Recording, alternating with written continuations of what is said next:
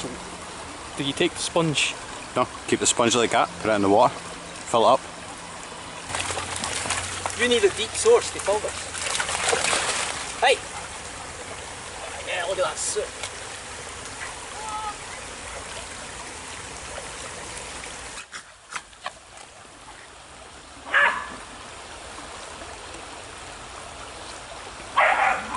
Then what, it just pumps? Now take the top off. Pull the thing. Pump it 4 times. Well, you're meant to do it with your teeth. I just don't want you. Then what? Unscrew. Just that slight, aye. The other way. That's it. Pump it 4 times. Drink it. Is there not a way of like doing it this way? Well, you can do that if you want, aye.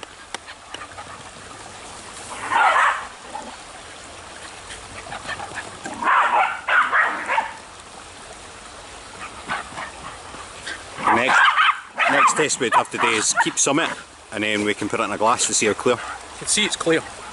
It tastes completely fresh. Aye.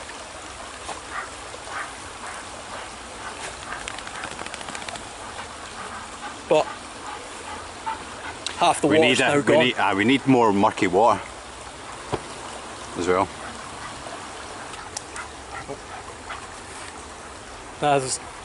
Even seeing in there, like, my suspicions were true. It's just not good for what I would want it for. Perfectly fine. I mean, I can see why it was invented. It's invented for African countries where that's just their water bottle, nothing else. But see, for actually trekking or travelling or anything like that, you need deep water. It's no versatility. It's heavy and massive. You know what I mean? You can't fill a water bottle with that. You can't fill a bladder with that. Well, it's called a hand, and you simply put the water in. It is more easier when you see the ones that you've got. Probably, I know the exact one. The one I've got. Throw it into the water, and you just fucking pump it and pump it through, it's got a little straw as well. I could literally put it in like a little crack. I can fill from a puddle. I can dig down in a bog and fill from the moisture of the ground. I don't even need flowing water. You know what I mean? The one primary advantage of that though is it filters out virus, because it's what was it 0.01 micron. Aye, something like that. Yeah, and mine is 0.2 micron. So mine filters out all the Scriptoperidion, Giardia, all that kind of stuff, all bacteria, but it won't filter out a virus. Well, we need more murkier water. It's not really a good test. No, but that's a good test in the sense this is the kind of shit you're going to come across. Ah, in Scotland. I mean, there's a bog down the road, we can go and fucking go to that next. It's not holding much water though. I filled that right up till it was 750 ml is what it holds. We've lost like a whole bunch of water there. I barely took a drink.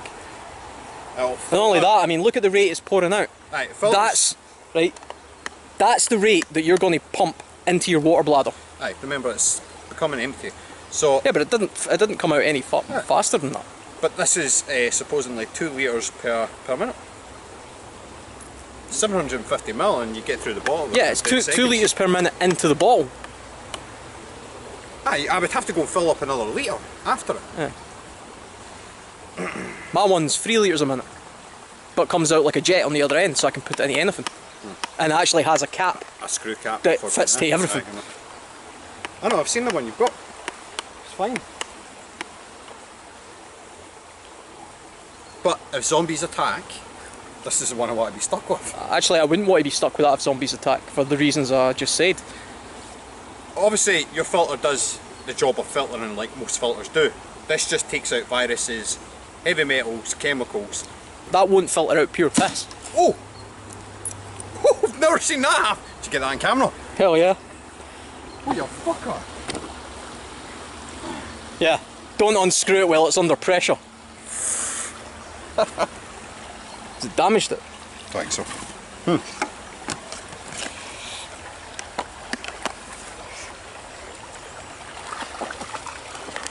Fucking hell. That's some amount of pressure on that though. Aye. But I like it. I like them. Like they're just, it's kind of big.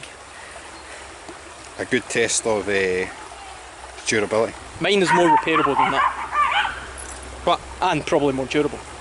Actually, I think that is pretty durable. Oh, we'll soon see. You almost broke it in 2 seconds. Didn't break though, did it? It just fucking exploded like Could have killed a man though. Yes. The dangers of life saving. There was 2 dogs, now there's 1. Should be renamed the Life Killer.